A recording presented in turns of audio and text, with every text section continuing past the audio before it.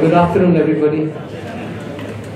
My name is Kishore Mahbubani. I'm the Dean of the Kuan School of Public Policy, and it gives me great pleasure to invite you to join us for this public lecture by Dr. Montek Singh Ahluwalia today. I'm just going to be very brief in my remarks. I'll say something about the school, something about the topic, and something about our speaker. And about the school, I suspect some of you, especially the students, have heard me say lots of things about the school. Let me, each time I speak to you all, say something different about the Lee Kuan Yew School that you may not have, a fact that you may not have heard about.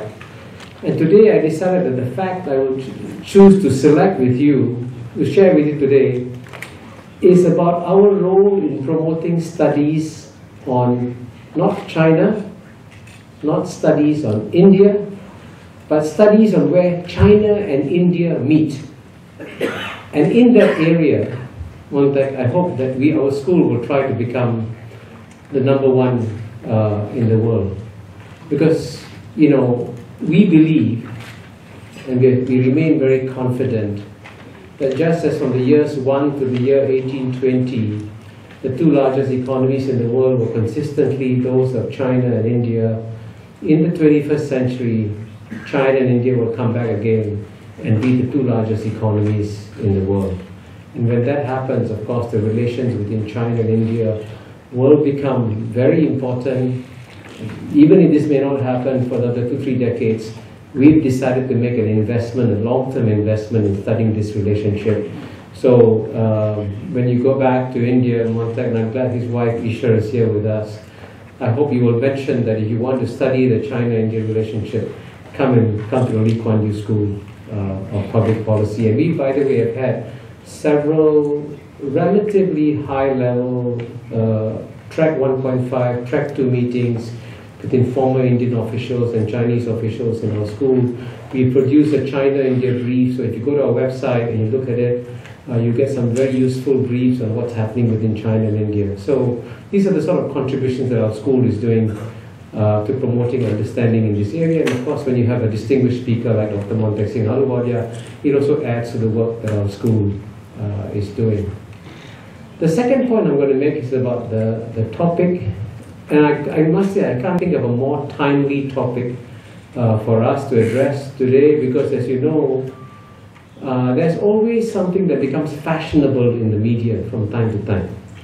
And one of the things that has become fashionable in the media is to say, hey, you know, the emerging markets, we talked about it a lot, but now the story is over. And that's how the phrase, as you know, was recently become fashionable in the media, is the fragile five, right? And I'm glad that I happen to have a brief glimpse of the slides that Dr. Montek Singh is going to share with us, and you will see some discussion of the fragile five. And I hope you'll address the issue of the day. And I think clearly it's one of the most pressing issues that we have to deal with today. Finally, a quick word on the speaker. The great advantage of introducing a speaker as well known as Dr. Montek Singh Ahluwalia is that I can genuinely say he needs no introduction. He belongs to a very elite group of economists, you know, who meet with each other, who talk to each other, and his friends include people like Amartya Sen, Martin Wolf, Jagdish Bhagwati, and it's part of the elite circle that Montek belongs to, and he's made enormous contributions in this field for many, many years. Just for a brief history of his background, he received his bachelor's from Delhi University and later won a Rhodes Scholarship to pursue a master's in economics at Oxford. And after his studies, he joined the World Bank, and this is relevant information for our students, as a young professional, later going on to hold various positions in the organization, including chief of the Income Distribution Division at age 28, becoming the youngest ever division chief in the World Bank's history. I hope that someday a student from Lee Kuan Yew School will beat that record of yours. In 1979, he joined the government of India as an economic advisor in the Ministry of Finance before going on to hold many other senior positions. Then he went to the IMF to become the first director of the IMF New Independent Evaluation Office in 2001. And in 2004, when the Congress Party won the elections, he came back to India and he assumed the role of Deputy Chairman of the Planning Commission, a post he's held for, I guess, almost 10 years now. And in 2011, he was conferred the Padma Vibhushan Award for his contribution to public service by the President of India. We are truly blessed that we have such a gifted a public intellectual and public official to address us today. So Montek, the floor is yours. Kishore, friends, ladies and gentlemen, students, other distinguished invitees. Kishore, thank you very much for a truly undeservedly fulsome introduction. I mean, that's what friends are for. Now, I'm really delighted to be here to give this lecture. It's not my first lecture at the school, but it's nice to do it again. And I have to say that I'm particularly grateful to Kishore for actually suggesting the subject. I mean, you know, I very often get invited to give lectures in India, and these days, of course, India, like all other economies, has slowed down. So I've given endless lectures on why that's happened, etc. And it was really nice to have the opportunity to set the India story in a much larger context of what's happening in emerging markets. Now, I think the simplest thing to do, Kishore wanted me to speak for only 30 minutes and allowing enough time for Q&A, so I'm going to be as brief as possible. And the main thing I want to do is take you over some slides that will actually summarize the emerging market story, and also put it in some context of how is it that, you know, all this hype built up, and then all of a sudden you've got a very, very negative perception. So let me go to the first. This summarizes everything, and the main point I think I want to make is that, you know, I think a lot of the reason why you have this hyped up positive picture followed by a negative picture is that, you know, the emerging market story has been mainly told by investment analysts. It's not been told by economists who are looking at long-term trends, etc. And I mean, investment analysts tend to have a shorter-term focus, and they have to respond very quickly to whatever's currently happening. I think that's quite important to understand what actually happened. You know, the term emerging markets was invented in 1981 by Antoine Van Eyck-Meijl, who was then an investment officer in the International Finance Corporation, then became a very, very successful investment banker. And his focus, the reason he called them emerging markets, he was really focusing on the fact that in the developing countries, there are actually a lot of companies that are doing very well. So his concern was, don't bother about the overall prospects of developing countries. He wasn't actually saying that the developing countries are going to do very well. What he was saying is there's a lot of value in some individual companies. So the focus was very much on companies. But you know, it's not easy to tell people to invest in companies that are in developing countries. So as a PR gimmick, he called them emerging markets. And that's what he told me, why he used the term emerging markets.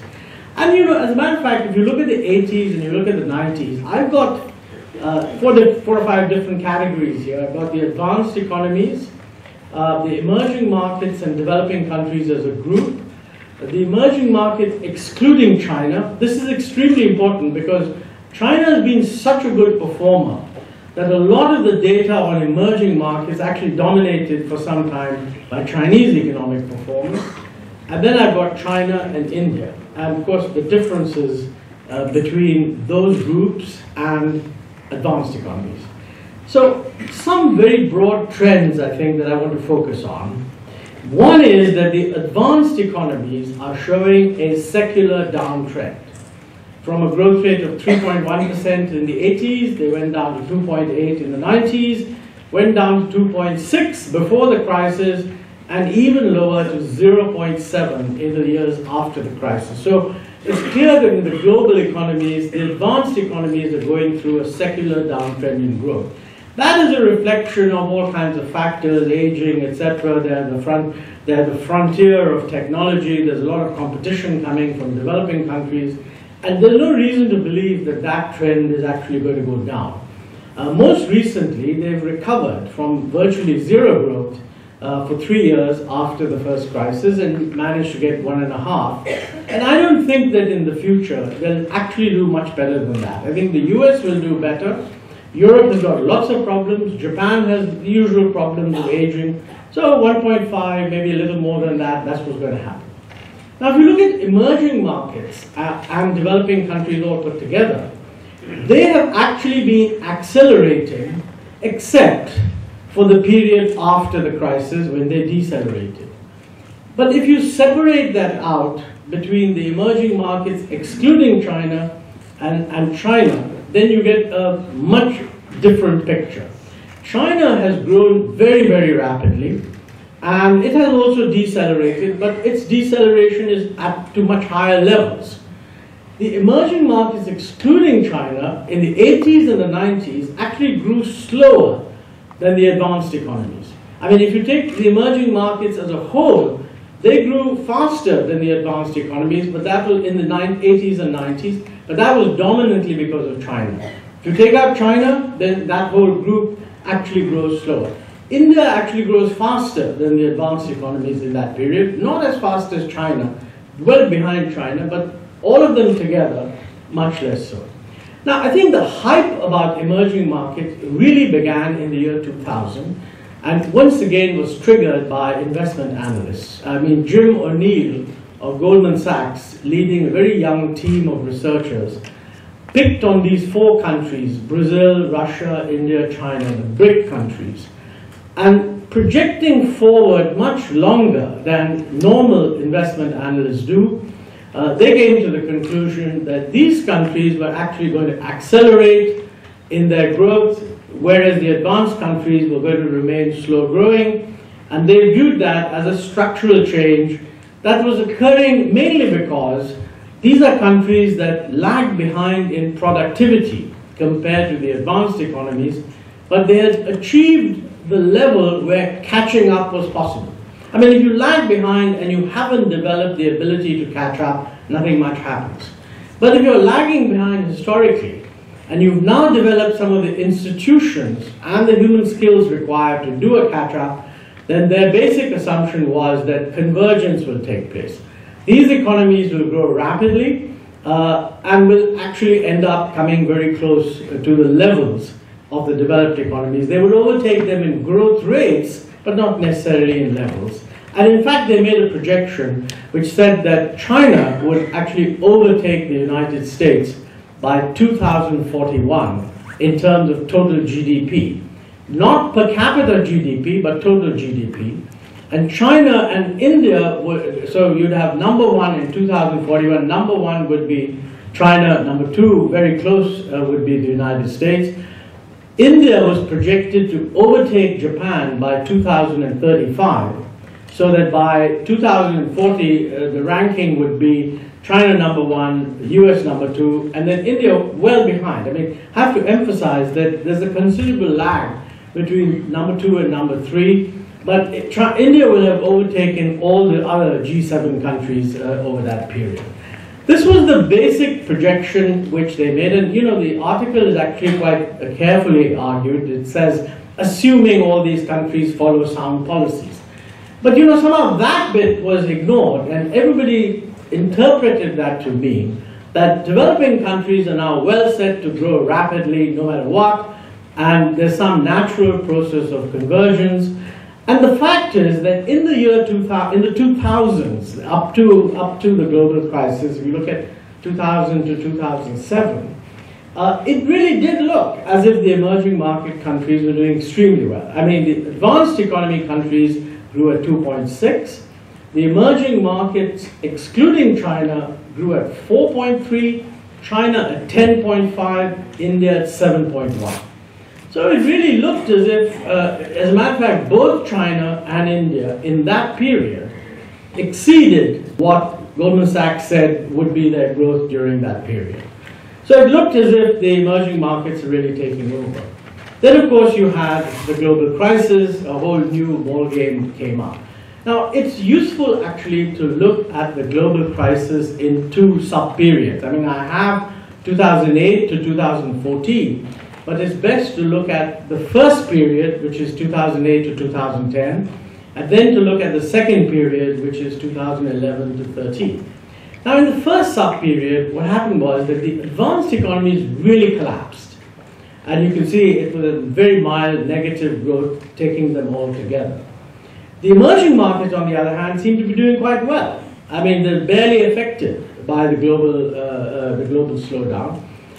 Within that, China actually doing better than previously. India also doing better than previously in the first 3 years. And the emerging markets, excluding China, also doing a little bit better. Now, I think it is in that period that the myth grew that something dramatically different is happening to the world. The advanced economies are no longer growing, so that old model that they are the engine of growth and everybody then follows was no longer true. The developing countries seem to be going along quite well without the advanced economies. And that's when you got phrases like decoupling, and the IMF invented this phrase, two-speed recovery, meaning that the advanced economies are going to take some time to get back to normal, but meanwhile these other fellows are going to bound ahead, and center of power shifting towards Asia, etc. A lot of very positive hype. Now, of course, during that period, there was no questioning of this. I mean, everybody, even the IMF said, yes, two-speed recovery. I think the last 2-3 years have been really quite different in an important sense. If you look at the last row on that table, well, first of all, the advanced economies suddenly do better. From a little negative, they go to 1.5.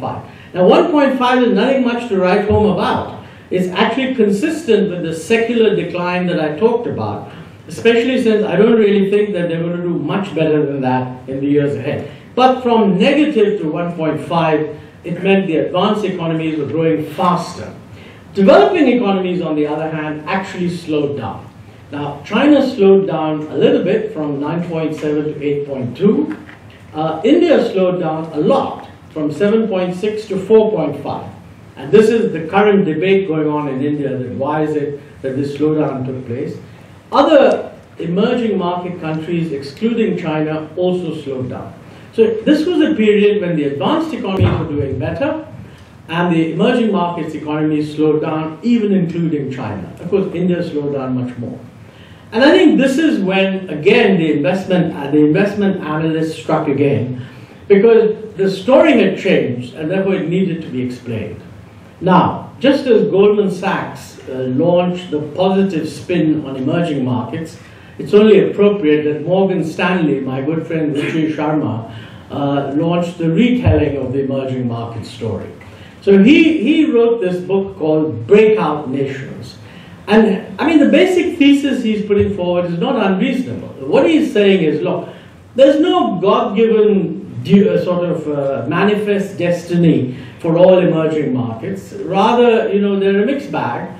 And some of them will do very well, and others may not, depending on domestic policy. It's not very different, by the way, from what Goldman Sachs has said to begin with, because they had always said it all depends on policy. But given that things were turning out badly, he said, well, policies are going to matter. And then of the BRIC countries, he said Brazil, and he said China is going to slow down because essentially the demographic dividend is over.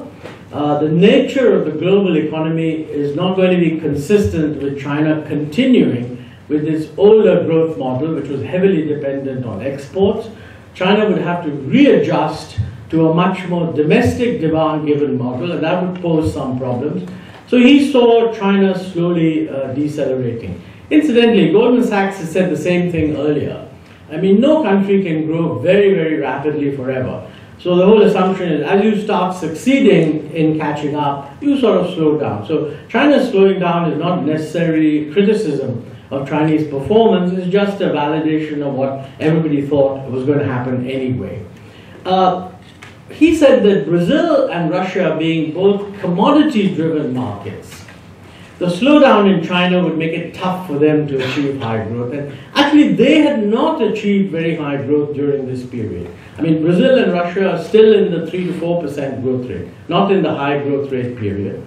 And in India's case, Ruchi said that India has a 50% chance of becoming a breakout nation. And there, the basic idea was, will India be able to meet the new policy challenges that it faces? Now, I'll come back to that in a minute in some detail. But I think given all this, what one needs to ask is, what exactly, therefore, is the emerging market story? In order to answer the question, is the emerging market story over? What are the main components of it that we should look at? Well, the first component is that the advanced economies are going to slow down. That remains as valid then as now. The fact that in the last 3 years they picked up doesn't mean that the advanced economies are set for a long haul of higher growth. They will be on a long haul of hopefully stable, but actually very modest growth. And their income levels are high enough, so they don't really need to grow that much faster. So this is the first part of the story, which remains valid. I think the implication of that is that, on the emerging market side, many of the factors that have caused the emerging markets to grow faster, they remain valid. Higher rates of savings, higher rates of investment, lower levels of productivity, giving a chance to catch up. So we should expect to see a continuation of the trend. And let me just point to what the trend looks like. I mean, this is the changing share of advanced economies as a percent of world GDP and the share of emerging markets and developing economies, including China and India. So you see a sharp reduction. Now, a little bit of a change here and there, but my feeling is that as long as the emerging markets kind of continue to grow at the sort of rates they have grown, let's say in the year 2000, in 2000 up to 7, it was 6.5, then it slowed down 5.4. So if they grew at an average of 6%, then that curve will definitely converge. And you can, the basic argument that the emerging markets are likely to account for 50% of the world economy by the year 2020 is amply borne out by the data. So this part of the story actually remains valid. What we need to think about is which are the countries that are actually going to be rapidly growing. And I think we have to recognize China has been an exceptionally successful developing economy in the sense that it has achieved 10 to 11% growth for 30 years. It's very important to realize, some people think that, if only we all were like China, we'll all grow at 10 to 11%. That's not true. I mean, there are limits to growth. There are limits to how much developing country exports can be absorbed by advanced economies. There are resource limits. I think China has benefited from the fact that others didn't do what was necessary to compete effectively with China. So in future, what one expects to see is that if China restructures itself, restructures its growth model to be less focused on exports, it will create a lot more room for other developing countries to take space which China currently occupies. That will help their growth rate.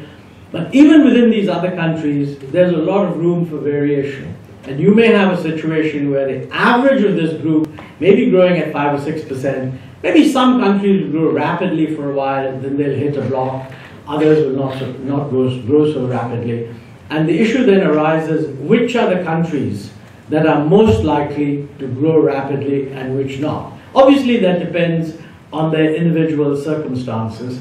And in the current rethinking, because the global crisis is dominantly a macroeconomic crisis, the vulnerabilities that people focus on are really the vulnerabilities on the macro side. I think Kishore mentioned the Fragile Five. That's another Morgan Stanley invention. Because, and I'll give you the numbers on the fragility. These are just the standard numbers. This is the same, the chart shows exports of goods and by both the advanced and developing economies behaves exactly like GDP. And these are the facts about the Fragile Five. Now the Fragile Five that they have identified are India, Brazil, Indonesia, South Africa, and Turkey. Now, actually, in all of these countries, Brazil, Indonesia has grown a little close to 6% very recently, but earlier was not growing that rapidly. South Africa has never actually gone much beyond 4%. Turkey has had a very up and down kind of performance, and Brazil has really not gone much beyond, it's between 3 and 4%, even lower than 3%. So what is it about the economies that actually stands out? Now, let me talk about the Indian case, because I think in terms of growth rates, the deceleration of growth in India has been very marked in the last 3 years. You know, the figures that I presented are actually IMF figures, and the growth assumptions, the IMF uses for its estimates of growth GDP at market prices, whereas we use GDP at factor costs. So at factor costs, our growth rate is a little bit better. So if you read a lot of the Indian literature, they'll say it's a little below 5% or 5% or something. The IMF figures show it as lower. It doesn't matter which one you use. It's quite clear that there is a deceleration. I think it's quite clear from these numbers that India stands out in one or two ways. I mean, first, it had last year a very high current account deficit, higher than Brazil and Indonesia, but not higher than South Africa and Turkey. And I think this is an important issue, that, you know, how high a current account deficit is actually sustainable. I think in a world where there is a lot of volatility, most people would say that current account deficits should really not exceed, some people would say 1 to 1.5%, others would say 2%. Now, in order to retain that, in order to observe that discipline, and at the same time have a high enough investment rate, because that's necessary. If you want to grow rapidly, you have to have a high investment rate. Then the savings rate has to be actually quite high. Now, India's advantage over these other countries is that it has an investment rate of 35%, which actually is a decline from the previous 3 or 4 years when it was even higher. Indonesia has something close to that, but the other countries actually have a much lower investment rate. Now, this is linked to a much higher savings rate. Again, India and Indonesia are both rather similar. High savings rates, high investment rates. Whereas Brazil, South Africa, and Turkey have savings rates that are actually quite low. And unless you assume that you can sustain very high current account deficits to fuel investment, that is not really consistent with rapid growth. The real problem with India is the fiscal deficit. If you look, that's the column in red, and this is the fiscal deficit not of the central government alone, but of the central and the provinces. And the fiscal deficit as high as 8.5% of GDP. I think in the last 3 or 4 years, the deterioration that occurred in the fiscal deficit has been a major factor, priming the view that there is macro fragility in India. This was itself, to some extent, the result of an effort to stimulate the economy in response to the first crisis. Now, that stimulus for the first 2 or 3 years actually worked quite well, but I think in retrospect, it should have been withdrawn much earlier.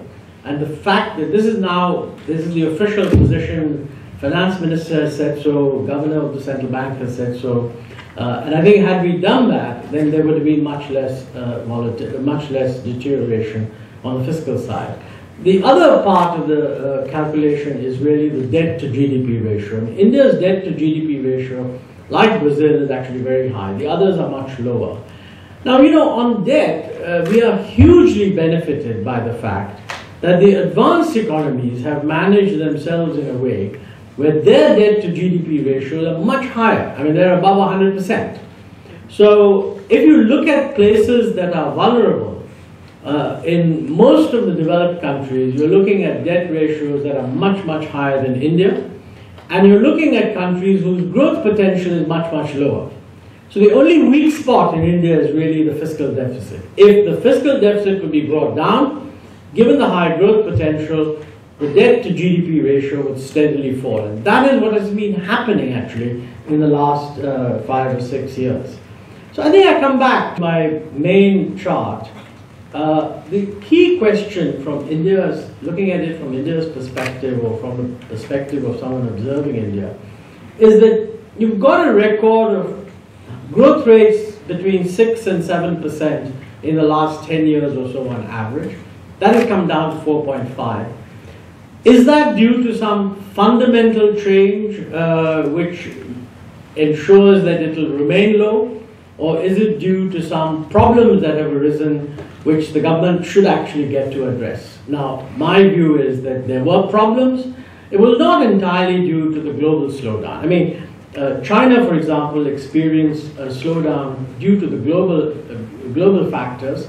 And that slowdown, in the case of China, was from 10.5% to 9.7%.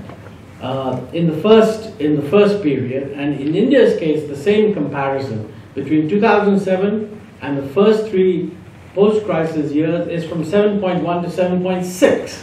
So actually, India's growth rate accelerated in the first 3 years after the crisis, and that is almost certainly because there was an excess of fiscal stimulus, which shouldn't have been there. The consequence is a very sharp reduction in the next 3 years, which I think can be corrected, and we've done that before.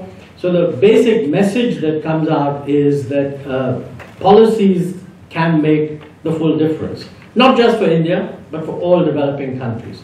So what are these policies? Now, in order to stay within, Kishore, I have 5 minutes? Yeah. So I'll just mention, number one, quite clearly, for all countries, macroeconomic stability and strong financial institutions. I think we have to remember that macroeconomic stability in a closed economy means one thing.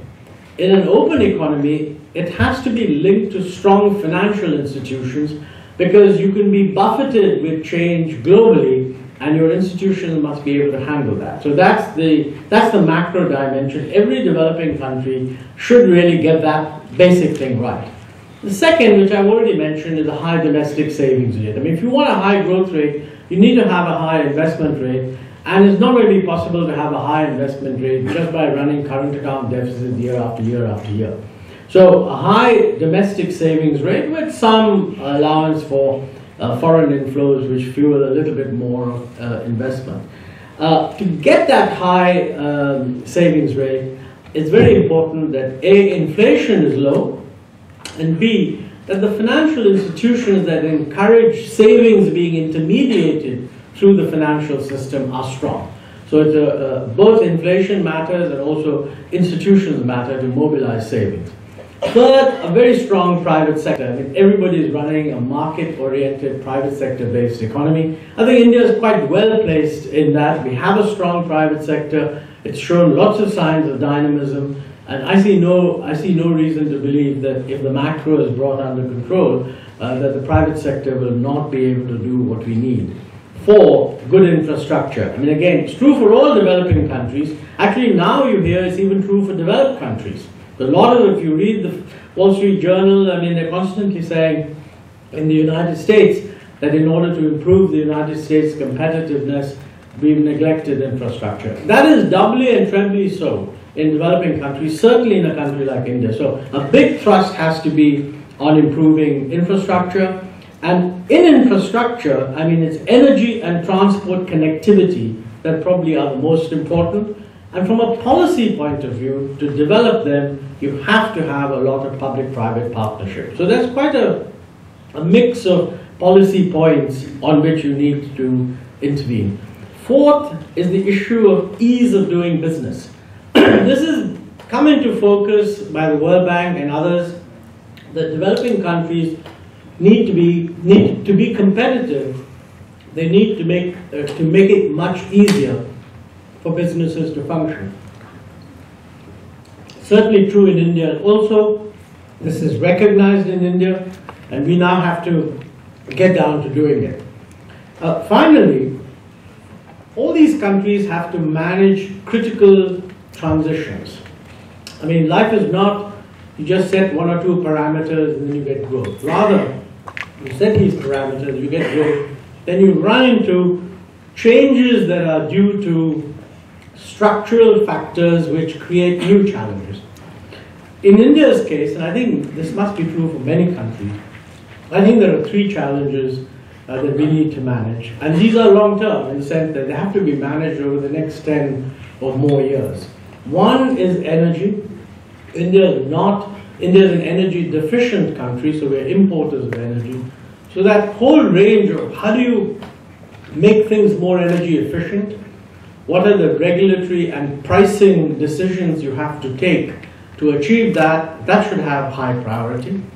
Second is the area of water, a big constraining factor, again not just true of India, equally true of China and many other countries. I think with the rapid growth of industrialization, the demand for water in developing countries is really going to mount. And India has 16% of the world's population and 4% of the available fresh water. So we are certainly not a category which has oodles of water. And there's lots of problems with how we handle water. I won't go into this, but I think that's a major structural challenge. I say it's a structural challenge in the sense that 10 years ago, if you looked at the country's plans, you wouldn't see very much about the complexity of managing water. The general approach was we need some more dams to build more reservoirs and whatever. But I think today there's a realization that is much more complex. And finally, of course, is urbanization, which is picking up in India, picking up in virtually all other countries. I was in China just last week and they brought out a document on urbanization.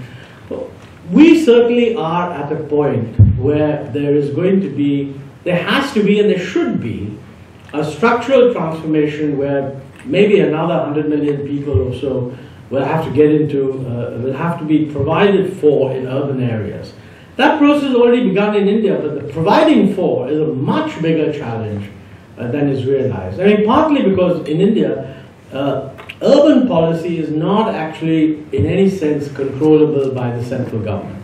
It falls in the realm of state governments. There are huge problems of technical capacity building, empowerment of cities, things like that, without which it's difficult to imagine how solutions can be found. Now, what we know is that solutions are possible at a micro level. There are many examples where these solutions are being tried, but they have to be scaled up.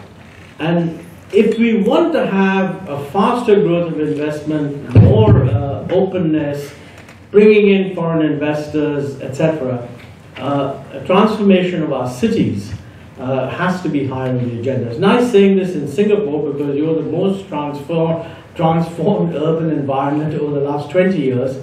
We're nowhere near achieving anything like that, but I think we need to raise that in our consciousness. So it's a very big agenda. Some of these things are urgent. I mean, if we don't get the macro right within the next 2 years, the rest is academic. So the macro has to be made right first. Then one does the others in a different kind of sequence, but it's a big agenda, but it can be done. The bottom line, I think, is that I find difficult to believe that if India has been growing around 7%, it runs into a block that it won't be able to get back to 7%. I can assure you that the public's perception is that the present deceleration in growth rate is quite unacceptable. We are, of course, currently going through an election, so we will have a new government in place at the end of May, and I have no doubt that whatever the government is in place, the first thing they will be asked and they'll know they need to do is how do you get the growth rate back again. And it's not something that is not, that the answers are not known, that they're more or less along the lines I read off. And I just feel that when there is a new government in place, it will make it possible to quickly take a number of steps that will address some of these problems. I think if I'm to observe your limitation, I should promptly stop here and then let you take over the event. Let me begin by saying that, Montek has been very, very generous to us. This is the second time, or third time you've spoken at our school. Second time. But you visited our school, I know, a few times. But the other reason why he's being very generous is that he actually has a plane to catch at 8:40 p.m. going to Sydney. So we'll have to end sharp at 6:30 to make sure he doesn't miss the G20 meeting in Australia. And a G20 meeting without Montek will not be the same. So I'm going to ask the first question and then we'll throw the floor open to questions. But as I said, keep your questions short and sharp and focused, and then we'll try and get as many in as possible. I'm going to begin by asking you, I guess, a slightly difficult question. You mentioned the election at the end, but you didn't discuss politics. And at the end of the day, it's politics that is unfortunately one of the biggest constraints to carrying out the right economic reforms that are needed.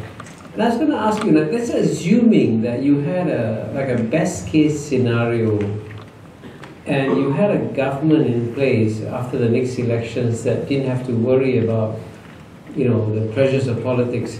Are there some low-hanging fruit that a reformer can say, okay, let me fix these 2 or 3 things that will make a huge difference to the Indian economy? I mean, can I cancel this subsidy, for example? Can I unblock this regulation?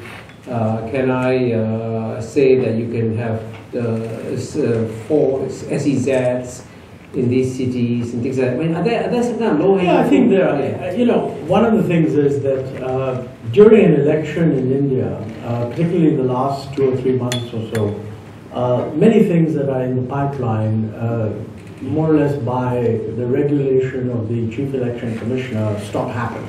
So you're not actually supposed to implement these things. Now, as it happens, I think there's a lot which is in the pipeline, which if a new government were willing to do, and I think the chances are very good that they would do that, it would be easy for them to give people a very clear signal that they mean business. Now, for example, for a long time we've been debating the introduction of a proper value-added tax and what we call a goods and services tax. It really integrates what is at the moment a very inefficient state and central tax system into a parallel system which would work exactly like value-added tax.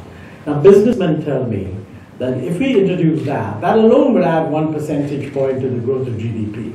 Okay? And I believe there is a very, very wide consensus at the political level that we need this tax. It just didn't happen because before an election, nobody wanted to reach agreement. So my assumption is that when a new government comes into play, it will be there by the end of May, that would be the easiest thing for them to move on. There's virtually no opposition of the political kind. To goods and service tax. Second, I think we've made a lot of progress on energy pricing. We've deregulated petrol prices, we've gradually adjusted diesel prices.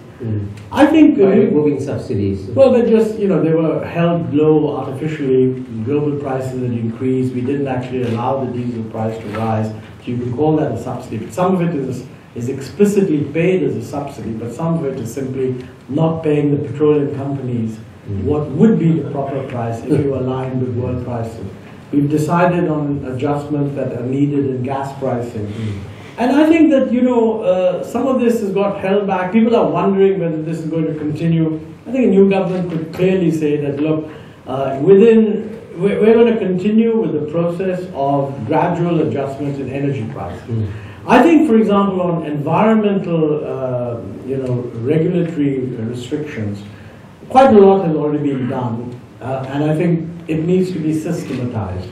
A new government could very easily say that, look, large projects have been held up through lack of clarity in how environmental regulation should function. I mean, nobody's going to say, by the way, that environmental regulation doesn't matter. In India, I think the problem is not that we should get rid of environmental regulation. The problem is the regulations are poorly drafted, they're vague, and they allow anyone who wants to stop the project referring to some aspect of it and saying this needs to be looked at again. But it should be made totally transparent. And I think the corporate sector, both public sector and private sector, also have to be totally clear that, look, it's now been clarified, so don't try to cut corners. I think a new government could very easily do, these are things that could be done in the next 3 months, basically. After the new government comes in. After the new government. I mean, it will present a budget in the very first month of its being in power, probably at the end of June or maybe early July. And that becomes a policy, the statement of policy of the new government. The things that were highly controversial, let's say, during the election, there is a sort of unwritten kind of thing that a new government has a mandate, and therefore what it does in the first 6 months, if it clearly indicates it's going to do it, that will not by itself be controversial, in my view. Great. Questions? Who's going to be the first one? You, go ahead, please. Thank you for the talk. There are some commentators. Introduce yourself. Sure. Andrew Wong. There are some commentators who believe an important part of the post-GFC story has been the unconventional monetary policy of the major central banks and the effect that has had on liquidity conditions in the world that have led to massive investments into the global carry trade. Support Tucker last week was here and he spoke about this. And that this has led to, among other things, extensive credit growth, perhaps some unhealthy financial developments in shadow banking, but that now that the Fed is tapering and various emerging market central banks are raising interest rates across the board, that's an important part of the dimension of concern about the emerging market story. How much of this is true and is it relevant? Well, I'm sure that the transition away from what was earlier a very loose monetary policy in the advanced countries to something a little bit tighter is going to be important in terms of the availability of capital. But you know, if I were thinking specifically of India, I think we can handle that because we are in any case we're not in favor of financing large deficits by borrowed money. I mean, we ought to be bringing our own fiscal deficit down. The availability of resources domestically, if we can bring the fiscal deficit down, will offset any possible shock that might come from the withdrawal of the taper. Now, the assumption here is that the withdrawal of the taper is being signaled, it will be calibrated. Of course, you know, there are debates going on even in the US as to whether they're doing it too fast. Now, one issue is, will this lead to too slow a growth in the advanced countries? That's one part. I'm not sufficiently expert on that. My own guess is that, at least in the United States, there is a recovery underway. I don't think that the withdrawal of the taper will affect the US all that much. Yes, it'll raise interest rates. Short-term interest rates for countries will go up. But we're not that dependent on short-term interest rates. We're actually much more dependent, much more keen to attract proper FDI. Now, you know, whether the slight rise in the interest rates in the West would prevent people from engaging in foreign direct investment in developing countries, I think that factor is determined much more by what the growth prospect of the developing countries is. And certainly I would say that for India.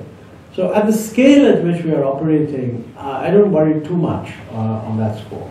But at the same time, there was, you know, when the Fed first announced taper, the rupee took a massive hit. It went down to 67, I think. No, that's true. But you see, why? I mean, if India is so strong, why did the markets hit so strong? Very good question. India wasn't that strong last year. Because, you know, last year, the current account deficit was about 4.7% of GDP. So we were, and secondly, for a variety of reasons, we had got stuck with a real effective exchange rate which had appreciated. I mean, the rupee was by most real effective exchange rate criteria in real terms appreciated when the taper was withdrawn last year. So you had a rupee that was appreciated, a large current account deficit, withdrawal of taper, shock reaction. Today you've got a situation where, first of all, the current account deficit is down to about 2%. So we are in a very different position from what we were when the taper began. And secondly, the fiscal deficit is beginning to get under control. And thirdly, the rupee is now not in an excessively overvalued position. I mean, the very fact that we allowed the rupee to adjust puts India in a stronger position. It was a sitting duck at whatever 48 rupees to the dollar. Yeah. At 60 plus is not a sitting duck. Wait, please. So good evening, my name is Rohit. Just want to take a question further, build on the question which Dean Kishore asked about subsidies. If you were to bring subsidies under control, in particular the world's largest food subsidy bill and a few other yojanas which are in India, what percentage points could this add to the growth of the GDP? Well, you know, there's no question that we need to bring subsidies under control. I wouldn't necessarily start with a food subsidy. That politically is, many people think, a very crucial subsidy. In my view, if we have to get rid of subsidies, we should get rid of energy subsidy. they're dysfunctional, they're bad for the economy, and they're large. So quite frankly, I mean, we've said in the 12th plan calculations that we need to chop off 1 percentage point of GDP from the subsidy bill, and most of it should really come from energy subsidies. Okay, I'll give the lady a question and I'll come to you at the back there, please. Good evening, sir. You can Thank you introduce for the yourself. talk. Yeah. I'm Renalini. I'm a student, MBA student here at the LKY school. I wanted to ask you one question on corruption. One issue that faces many of the emerging economies, including India, is high levels of corruption. And one area where it hinders progress is in the ease of doing business. So what future do you see for emerging economies on the front of curbing corruption? Thank you. Well, there's no question that, you know, public perception and willingness to talk is one where they perceive corruption as a problem, and that's really the other side of the governance problem. And we have to fix it. Now, you know, I think it's not just an Indian problem, it's there everywhere. We're not the most corrupt country according to most of these rankings. We do figure somewhere in the middle. I'd like us to figure amongst the least corrupt. That regrettably is not where we are. But I think that we have to do that. And really there are two ways of doing it. I mean, one is of course, you know, you make sure that the punitive side of it is seen to work better and more effectively. That actually requires quite a lot of retooling of, you know, how the judicial system works, etc. And there's lots of efforts being made to do that. In a way, more important is to change the system so that corruption is discouraged ab initio. And I think we need to retool the system. One of the things that happens is with transparency. I mean, the more transparent it is, the more difficult it is for anyone to get away with corruption. So you need to operate on both fronts. I think, by the way, that quite a lot that can be done. I think in India, one of the facts that we have to keep in mind is that awareness about corruption has become much higher because of instruments like the Right to Information Act, etc. So you can't keep things hidden. So in some sense, this revealing what's going on, the whistleblowing and all the rest of it, is actually serving a productive purpose. And we need to respond to that, and not just counting on punitive action. I mean, we have to change the system so that the likelihood of corrupt actions taking place is reduced. Great, thank you. Gentleman in the back there. 你好，我是来自中国广西的留学生。You have to get a translator though. Can the translators help us? Okay, which one will translate? Yeah. Go ahead. Okay, I'm the student from MPAM. Yes. 我们昨天看到那个中国国务院总理李克强在会见那个国际的货币基金组织总裁的时候，提到这个世界经济形势，用三但是来形容。三但是。三言是啥？ Well, we read from the news that Prime Minister Li Keqiang yesterday met the IMF experts. Then he used the description of the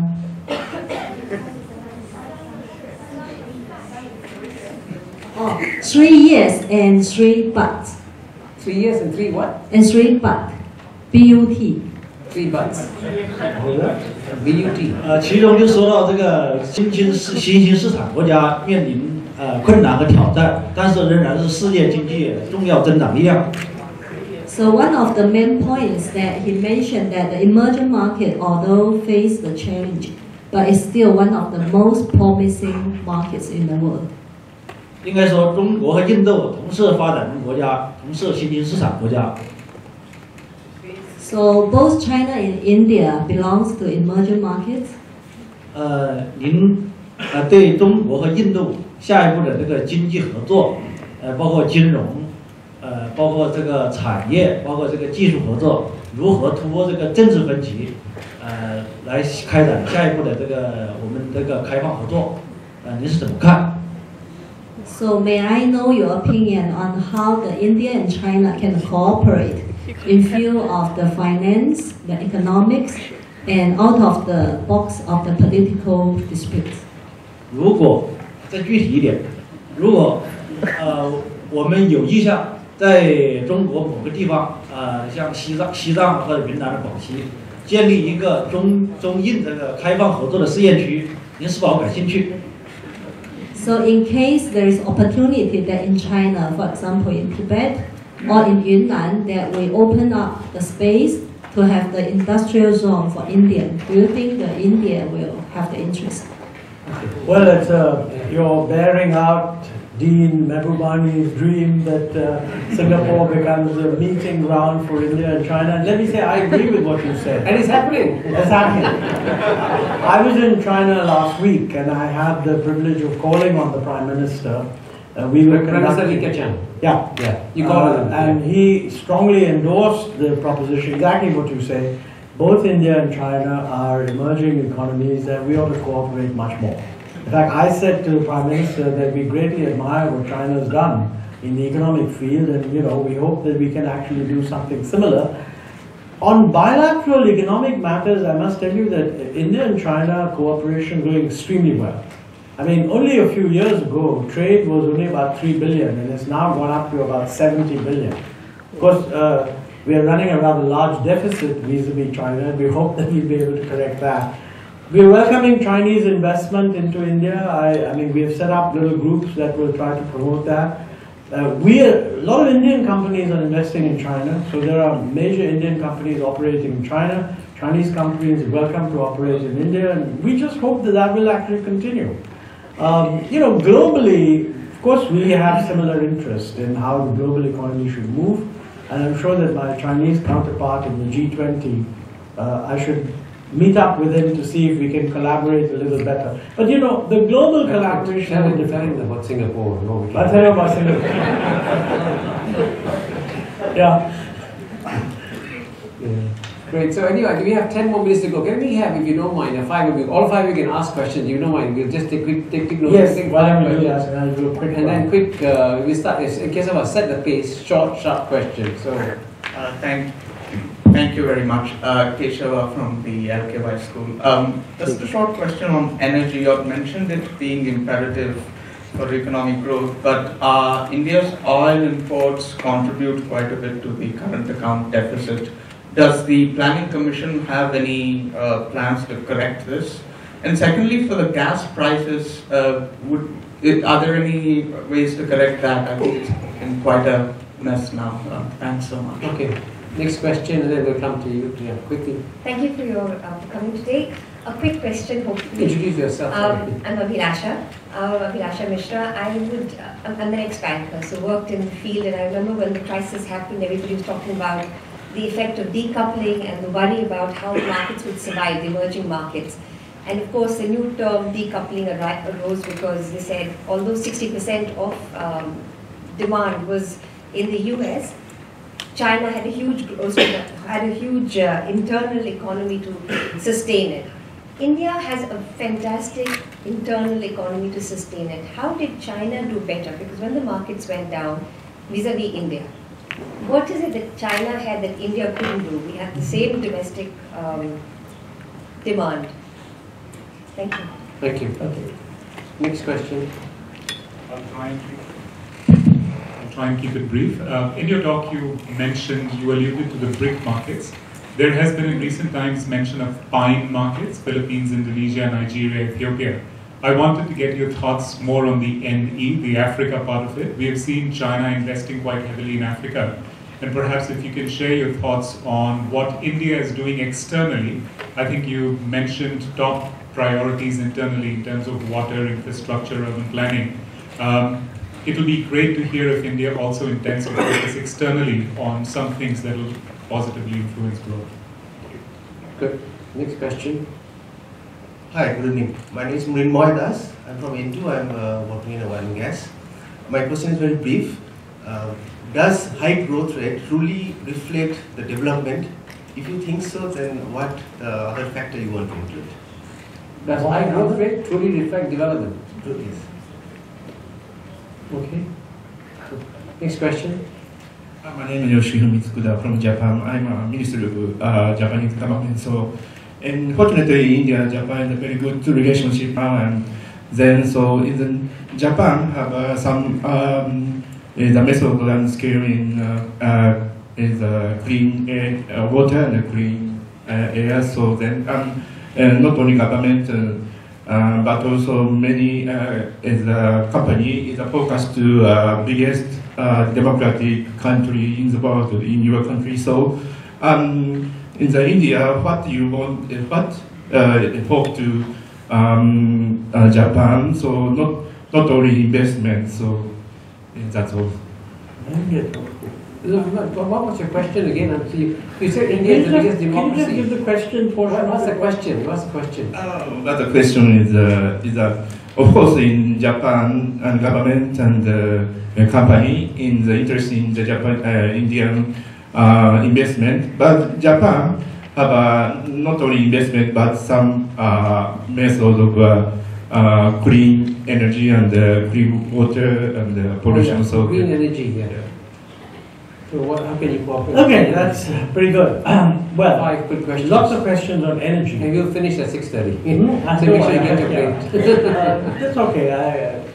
I think on energy, we regard that as a very major long-term challenge. And actually, since you're all interested in energy, this enables me to do a little publicity for what we've been doing. Because in the Planning Commission, we've produced a long-term forecasting method, which would feed into a model all kinds of assumptions about energy demand, different assumptions about energy efficiency for different sectors, and different assumptions about energy supply. And it's an interactive model on our website. So if you ask me, what is the Planning Commission doing? Well, in the first instance, we have put on the web something called the India Alternate Energy Pathways, which is an interactive tool which would enable you to choose a lot of alternative assumptions and see what they imply for India. And actually what we find is that, there's no way that we can manage the energy system without very major efforts, on the one hand, at reducing the demand for energy by increasing energy efficiency. And that goes down into lots and lots of details about what you have to do. And then you have to ask yourself, can we actually do that? And in order to reduce energy dependence, I mean, we have a sort of a projection of business as usual, and the terminal year that we use is 2047. It's 3 years short of the usual climate change 2050, and it happens to be India's 100th anniversary of independence. So we thought we'd use 2047 as our terminal year. And we find that if we just do a business as usual, import dependence would increase from 31% to 84%. Totally unsustainable. Wow. Okay? 31 to 84. But, yeah, I mean, that's just not a sustain. That was in order to say that, look, this is not possible. Yeah. So then we explore a whole lot of alternatives, and we find that it can actually be brought down to 21%. But for that, you have to do a huge amount of work on renewable energy. Wind, solar, biofuels, etc. Plus, of course, a lot of work in reducing energy demand. So, if you're interested in what the Planning Commission is doing, my suggestion is go to the Planning Commission website, and somewhere in the right-hand lower corner of the website, there you'll see energy scenarios. Click on that and play around with the model and send me your comments. It'll give you all the detail, not one single alternative, but it lays out what the choices are before the government. And we have to sort of implement that. We made this public. A new government will be in power. We will have a midterm appraisal by the end of the year. We are hoping with a public debate we get a better understanding of whether people understand what these energy choices are, and are we willing to take the tough decisions necessary. On gas prices, somebody said, the gas price problem is that, we had a gas price which is fixed by government at about $4.25 per million BTU. We're importing gas at $15 to $16 per million BTU. That's a huge subsidy. What our producers say is that you're not paying us what is our due, and if this is what you're going to pay, we're just not going to invest, period. So it's not that we're not paying them $16 and charging the consumer $4. We're sort of, because the gas price was controlled. Now, we have suggested that we should move to a formula where the gas price would be linked to global prices. That went through a whole lot of discussion, and there is a recommendation which has actually been approved by the cabinet that the $4 should be raised to $8. Now remember, gas is not like oil. I mean, for example, the gas price in the United States is $3 because the US doesn't allow gas to be exported. So the Japanese pay $16, the Europeans pay $10 to $12, the Americans don't allow their gas to be exported, so they benefit by getting to $2 to $3, and we have to decide how do we price our gas. So it's a very fragmented market. But it's quite clear to me that we will have to go to something like $8. And by the way, if the US were to abolish their export control, the global gas prices would settle around $8 to $9. And we have in fact taken those steps to fix that. Now, at the moment, I believe, because the election is going on, it's not going to be implemented until the election is over, but that's the decision. So I think it's a tough decision, but we've actually taken. Now, a good question on why did China do better? I think it's important in the Chinese case. I mean, they were hit by the slowdown in external demand for their exports, and they reacted through a domestic stimulus by a really large investment in things like housing, etc. In India's case, the slowdown is not due to the impact on exports. The slowdown is due to domestic constraints on the supply side, which actually held back investment. A lot of investment was going on in large infrastructure projects, but then regulatory clearances, etc., got complicated. So these projects wouldn't move forward, and we've actually tried to unblock those.